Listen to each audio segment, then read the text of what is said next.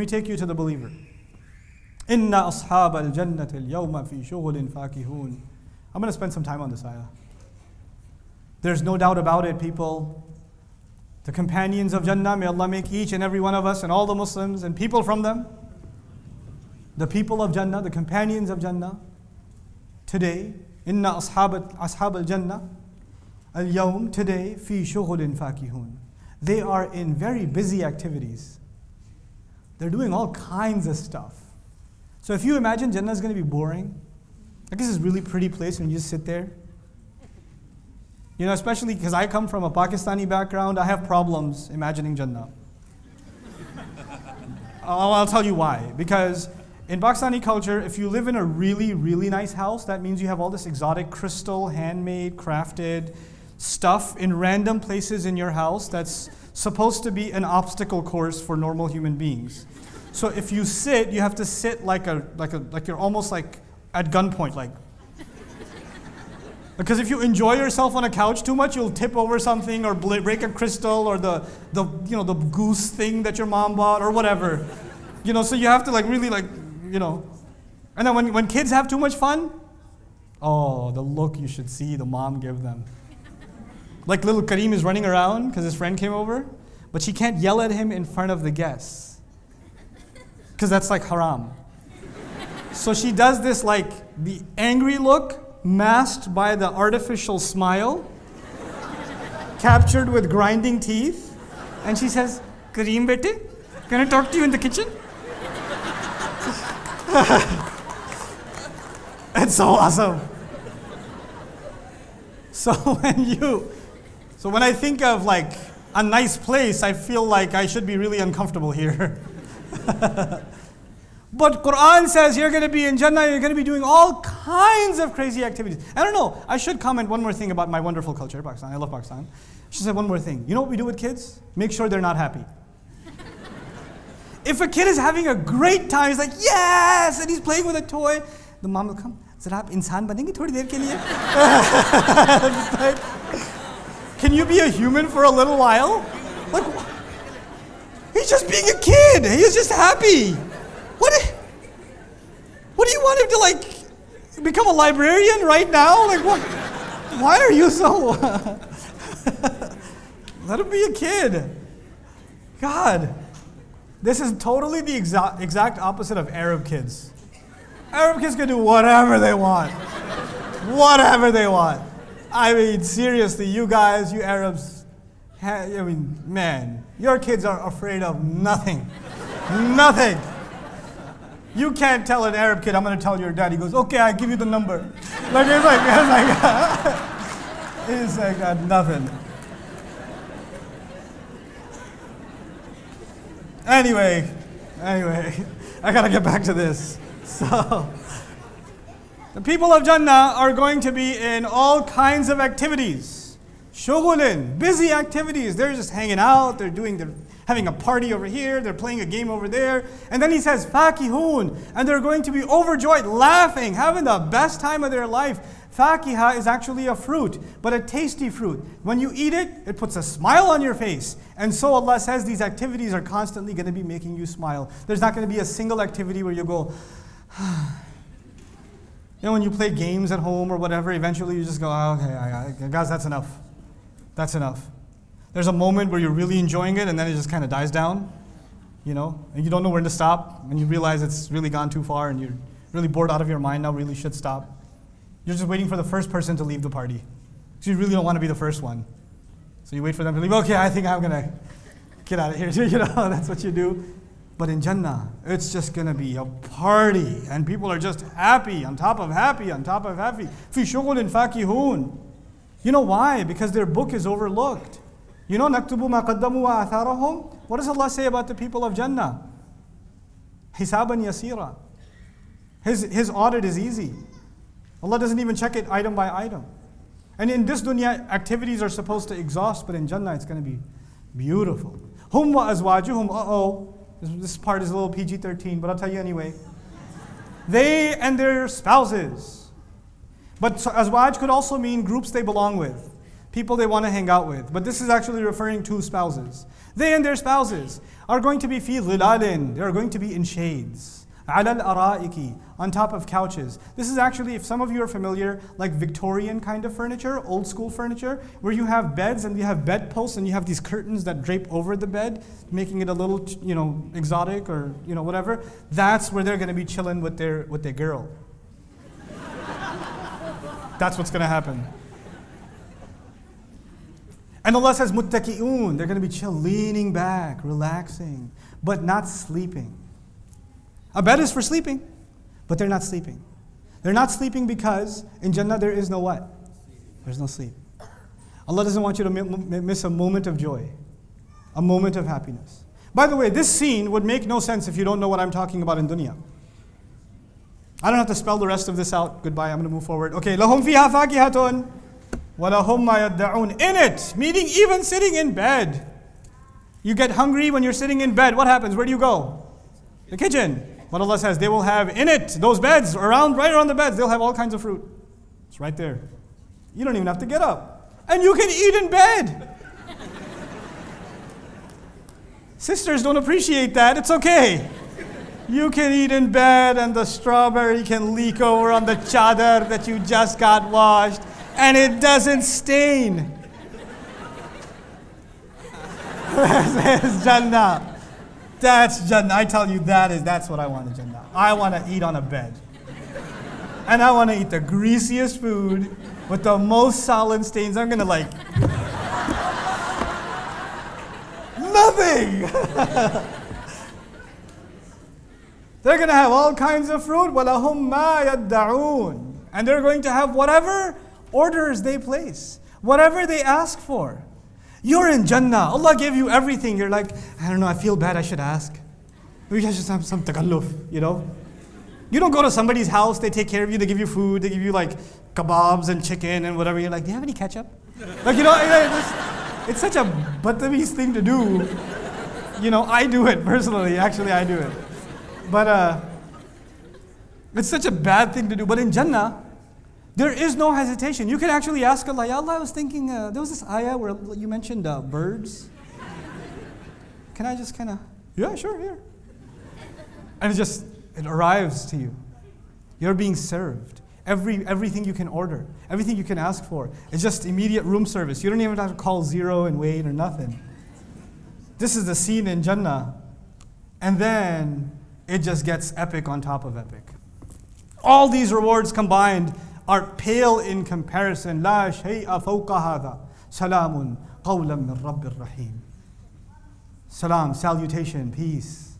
Some kind of peace. By the way, it doesn't say as-salam. It says salamun, which means it is unknown. This kind of salam is not known. It's not the kind of salam you can ever know, not until you get there. This is the word قولا من رب الرحيم, a word from a master who's always been loving, merciful. By the way, those who made it to Jannah, we have seen some people right now who are worthy of Jannah in the surah. Messengers are worthy of Jannah. Their few followers are worthy of Jannah. The one who was killed, remember him? Worthy of Jannah. Did they go through an easy life or a hard life? They went through an extremely hard life. And Allah says He's always been Rabbin Rahim, a Rabb who's always been merciful and loving. He made all those difficulties easy for them, even in dunya. Even in dunya. He's the one who facilitated the path for them. وَالَّذِينَ جَاهَدُوا فِينَا لَنَهْدِيَنَّهُمْ سُبُلَنَا. Those who struggle for us, we open up doorways for them. We guide them to our different multiple pathways. Allah is the one who made the hardest struggles easy for people. He made the fire cool for Ibrahim alayhi salam. The fire doesn't get cool on its own. Allah does that. So He was always, and so now He says salam. I was the one supporting you all along. I was rooting for you all along. There's nothing more that can be said. It's so perfect that the conversation about Jannah just came to an end, because where do you go from there? You can't go anywhere from here. So now we're back in the scene that was hit pause on. Where did we pause? No, in resurrection. And they said, this is what Ar-Rahman promised. And the messengers were speaking the truth. And they're all going to be brought before. And they were told, today nobody will be wronged. You will only be given what you worked for. Remember that? And then immediately, you guys watch movies. No, of course you don't. You're in Houston. You're so religious. But some of you who are from like Oklahoma who watch movies, there's two scenes happening. And you go into one scene, you cut out, you go to the other scene, then you cut out, you go back to the first scene. Now we're going to go back to that first scene where meanwhile you were being told you're only going to be given what you worked for. Now he says, وَامْتَازُوا الْيَوْمَ أَيُّهَا الْمُجْرِمُونَ Separate yourselves today, criminals. Be distinct today, criminals. You cannot mix with people anymore. Why did he say that? Because among them may have been people خَشِيَ الرَّحْمَنَ بِالْغَيْبِ. He feared Ar-Rahman in the unseen. In this dunya, you couldn't tell the believer from the disbeliever sometimes. Maybe some people had iman inside of them but never told anybody. They only obeyed Allah and worshipped Allah in private without ever letting anybody know. Nobody will ever know them except Allah. And today on Judgment Day, when the entire nation is raised, Allah says, separate yourselves. And some people are surprised. What? Why is he going on a nice side? And they won't even know why. Only Allah knows those people. وَامْتَازُوا الْيَوْمَ أَيُّهَا الْمُجْرِمُونَ Criminals, separate yourselves. Now, as Allah will speak to them, Allah is also speaking to them, He gives them His final speech. أَلَمْ أَعْهَدْ إِلَيْكُمْ يَا بَنِي آدَمَ Didn't we take a promise from you, children of Adam? أَلَّا تَعْبُدُوا الشَّيْطَانِ That you should not be worshipping shaitan. Actually, the promise was to not obey shaitan or to not listen to shaitan. But here it takes another form. And Allah says that you won't be worshipping shaitan. What are we learning? That to Allah, when somebody listens to shaitan and gives up all hopes of guidance and ignores all pathways to truth, then that is no different than the worship of shaitan. That is the worship of shaitan. إِنَّهُ لَكُمْ عَدُوٌ مُبِينٌ No doubt about it, he is to you an obvious enemy. You know what we're learning here that's also really, really important? Really, really important, is that when you refuse to use your mind to understand the world around you and history and revelation, and you block yourself from all three of those, then you are at the mercy of shaitan. Then you don't even know it, but you're worshiping him. That's what he wants. He wants the human being not to be able to use his mind properly. So he never finds his way. Because you can't find your way if you don't use your mind. وَأَنِ اعْبُدُونِي Didn't I tell you to worship me? هَذَا صِرَاطٌ مُسْتَقِيمٌ That is a straight path. Wait, this is the first time straight path came up?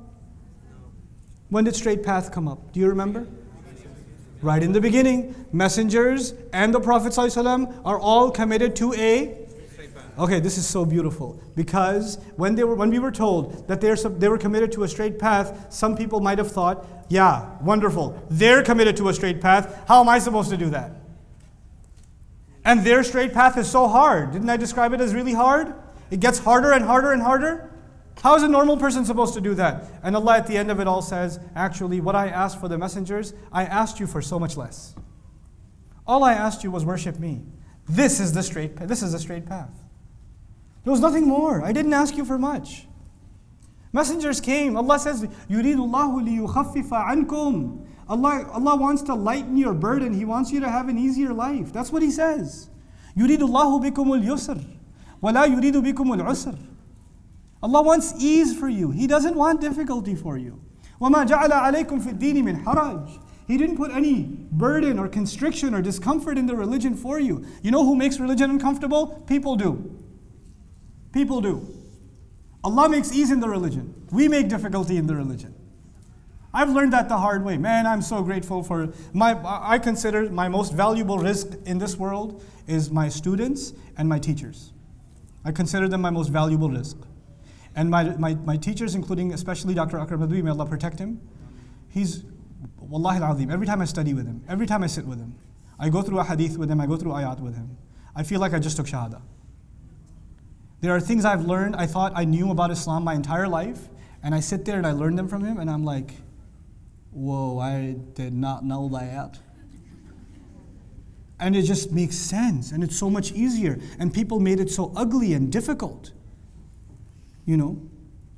And I'll tell you about Dr. Akram later. Anybody know about Dr. Akram? Like 3 people? Okay, good. You guys should know about Dr. Akram. Write that name down. Akram Nadwi. A-K-R-A-M. Akram Nadwi. That's how you say it in Siri. Nadwi. N-A-D-A-W-Y. Or N-A-D-W-I also. Okay. Anyway, just worship me. It's simple. This is a straight path. That's all there is to it. وَلَقَدْ أَضَلَّ مِنْكُمْ جِبِلًّا كَثِيرًا. He was certainly able to misguide a huge population, العدد الكثير الجبل, a huge mountainous quantity of you, he was able to mislead. أَفَلَمْ تَكُونُوا تَعْقِلُونَ. Why were you never people that used to think? Why didn't you ever exercise your minds? This is taking us back to the 3 things we should be thinking about. I won't repeat them anymore. You guys know them now. Why didn't you ever exercise your mind? How did shaitan get to you? That's why I said shaitan's job is to stop you from thinking. Yeah? And by the way, this idea that he was able to get so many is not the first time we're learning in the surah. Allah already said, Ya hasratan ala al-ibad ma ya'tihim ar-rasul. What a tragedy for people. Every time messengers come, they make fun of them. Who inspires them to make fun of messengers? Shaitan. وَمَا يَأْتِيهِم مِّنْ آيَةٍ مِّنْ آيَاتِ رَبِّهِمْ إِلَّا كَانُوا عَنْهَا مُعْرِضِينَ. Not a single miracle comes to them. They continue to ignore it. Who tells them to ignore it?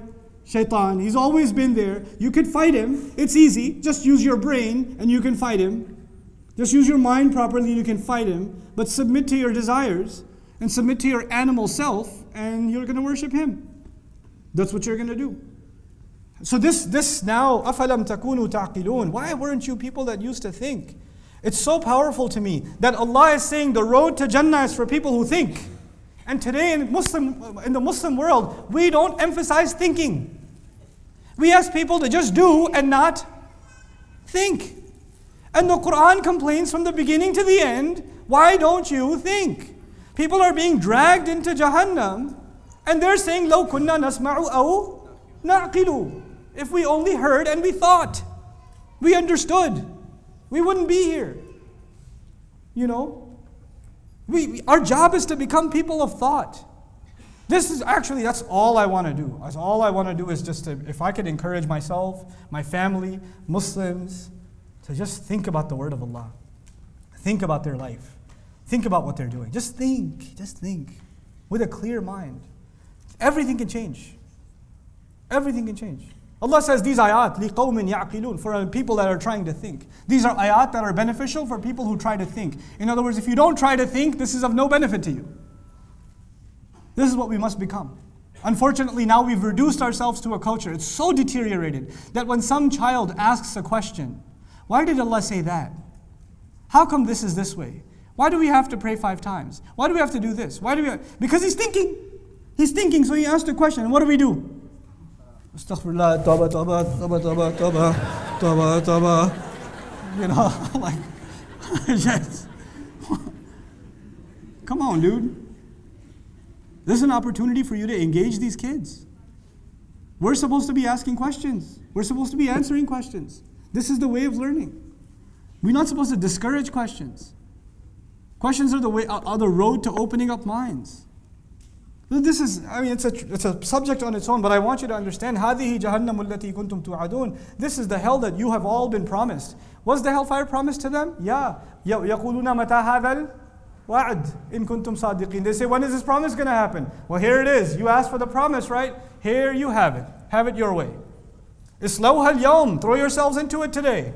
بِمَا كُنْتُمْ تَكْفُرُونَ. Because of the denial you used to do all along. By the way, throwing yourselves, being cast into Jahannam is like being cast into prison, yes?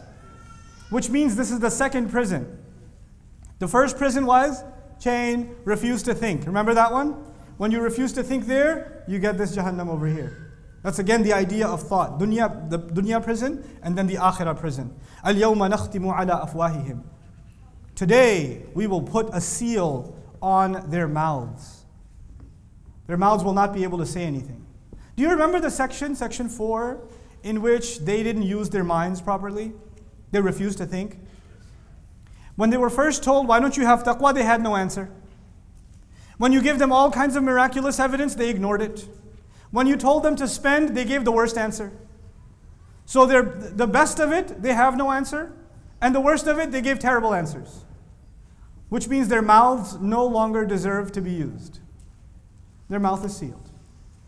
وَتُكَلِّمُنَا أَيْدِيهِمْ. Their hands start talking to us. وَتَشْهَدُ أَرْجُلُهُمْ. And their feet start testifying. بِمَا كَانُوا يَكْسِبُونَ. Of the things they used to earn. You know what when the hands testify, other place in the Qur'an, لِمَا شَهِدْتُمْ عَلَيْنَا. Why are you testifying against us? This guy, I own this body right now. Allah has given me, I rent this body right now. Free charge. Judgment day comes, and Allah Azza wa Jal resurrects this body, but it's no longer under my control. So I try to move my mouth, doesn't move. Then this is enabled to speak, and the legs are enabled to speak. And they start complaining to Allah, Ya Allah, you created me, and everything you create submits to you, but you temporarily gave this guy control. And because he had control, he made me disobey you. The feet will say, he made me disobey you. And this day I disobeyed you this way, I'm so sorry. And then I disobeyed you again, but I didn't have a choice because you gave him control. And you're standing there going, because there's no worse testimony than yourself. There was nobody, no one's a better witness to what you and I did than our own hands and our feet. I mean, that's pretty hardcore evidence. You know, previously we learned that if you're going to be thrown into a prison, the crime should be proven. لَقَدْ حَقَّ الْقَوْلُ عَلَىٰ أَكْثَرِهِمْ. Then they're thrown in prison. At the end of the surah, we're learning that again. If they're going to be thrown into prison, the crime should be proven. How do you prove it? Who are the witnesses? You yourself are a witness. كَفَى بِنَفْسِكَ الْيَوْمَ عَلَيْكَ شَهِيدًا. Today you're enough as a witness against your own self. May Allah Azza wa Jal protect us from that testimony. Now, وَلَوْ نَشَاء. By the way, that's Judgment Day. But even now, we're back to this world again. وَلَوْ نَشَاء لَطَمَسْنَا عَلَىٰ أَعْيُنِهِمْ. We would wipe out their eyes. We could wipe out their eyes. فَاسْتَبَقُوا الصِّرَاطِ. Then they would be competing to find the path. فَأَنَّا يُبْصِرُونَ. Then how could they see? This is a strange statement. You have to think about what it means. Let me translate it again for you. Had we wanted, we would have obliterated, wiped out their eyes. Then they would have competed towards the path. They would have raced towards the path. But then how could they see? Or how would they see? Let me tell you what this implies. You need to understand the cancer of the worst disbeliever. You know the one who's covered from every side that we keep talking about? You know what his cancer is? He's not going to believe. But I did tell you eventually he will believe. Does anyone remember what I said about eventually he will believe? When? When he sees punishment. This one will not believe until he sees punishment. So now, this disbeliever, Allah shows him punishment. He takes out his eyes. He wipes out his eyes. Now that he sees the punishment, he's ready to believe. So he'll compete towards the path. But what's the point now? You can't know where to go. فَأَنَّا يُبْصِرُونَ. You understand? So this is actually describing how hopeless they are until they see the punishment. The other way to look at it, some ulama have looked at it, and I find that appealing too, is that, you know, if you really want an excuse, that there was no reason for you to come to guidance. There was no way you could have understood. Okay, maybe you're not educated, so you don't know about history. Maybe you didn't know about any prophet, so you don't know about what comes from above. Possible. It's possible I have no access to an education in history, and I have no access in revelation. But there's one thing I still have access to. What is that? The world around me. I could see the truth around me, the creation around me. I could have at least, pondered on that. Allah says, had I just wiped their eyes out, then even if they tried to compete towards the path, they wouldn't have been able to see. Maybe then they would have had an excuse. Maybe then. Because they could say, how could they see? But they don't have an excuse. They have fully functioning eyes. وَلَوْ نَشَاء. And had we wanted, لَمَسَخْنَاهُمْ عَلَى مَكَانَتِهِمْ. We could have mutilated their bodies where they stand. We could have broken their arms and messed up their faces and ripped off their ears, etc., where they stand. فَمَا اسْتَطَاعُوا مُضِيًّا وَلَا يَرْجِعُونَ. And they wouldn't be able to move forward, and they wouldn't be able to come back. Allah is saying, I don't have to wait till Judgment Day, I can take you out right now. And you know, He said before, He could take them out with one blow. But now He's saying, there are other options. I could turn you blind, and then start ripping your body apart piece by piece. I could do that. Then see what happens to you. Because you keep saying, oh, we're not going to come back again. Yeah, you're not going to come back from that one. You won't come back from that one. So you know what I find remarkable about this? This, Wallahu A'lam, seems to me is Allah's way of responding to the threats. You know the messengers were threatened? لَإِن لَمْ تَنْتَهُوا لَنَرْجُمَنَّكُمْ وَلَيَمَسَّنَّكُمْ مِنَّا عَذَابٌ أَلِيمٌ. If you don't stop, we're going to stone you to death or torture you in some terrible, terrible way. Oh, you think you're the only one who can issue threats? I can give threats too. And they don't have to wait till the akhirah. They don't have to wait till the afterlife. I can give you a threat right now. And so he says he could take out their eyes or obliterate their faces or mutilate them, and they won't be able to come back from it. And finally in this ayah, my favorite ayah of this entire surah, I think, وَمَن نُعَمِّرْهُ نُنَكِّسْهُ فِي الْخَلْقِ أَفَلَا يَعْقِلُونَ. And whoever we would give old age to, we would start breaking them down in creation. In the previous ayah, Allah said He might mutilate your bodies, yes? He might mutilate their bodies. But you don't have to wait to believe that He might mutilate your bodies. Your bodies are falling apart as you age anyway. A sign of that eventual mutilation is already happening every day as your body deteriorates as you age older and older and older. Whoever we give old age, we start reversing them in their creation. Imam al-Alusi said something so beautiful about this ayah. It's always stuck in my head for years. I think I studied it like 15 years ago. He said that when a child is little, he does this. Always looking where? Kids are like this and their necks are like this. You ever notice that? They're always looking up, trying to climb something, pull something down, wanting to be picked up. Just up, up, up, up, up. Then a man gets really old. What happens to his back? And he's always looking where? A child was looking towards his growth, and a man is looking towards his final home all the time. He's looking at the dirt all the time. That's where he's headed. Allah has already made it easy for him to remember. He bends his back down. He starts deteriorating him in creation. Subhanallah. أَفَلَا يَعْقِلُونَ. Why don't they know? Another way of looking at this ayah that's been very powerful for me to appreciate is that as people get much older, they actually start developing habits like children.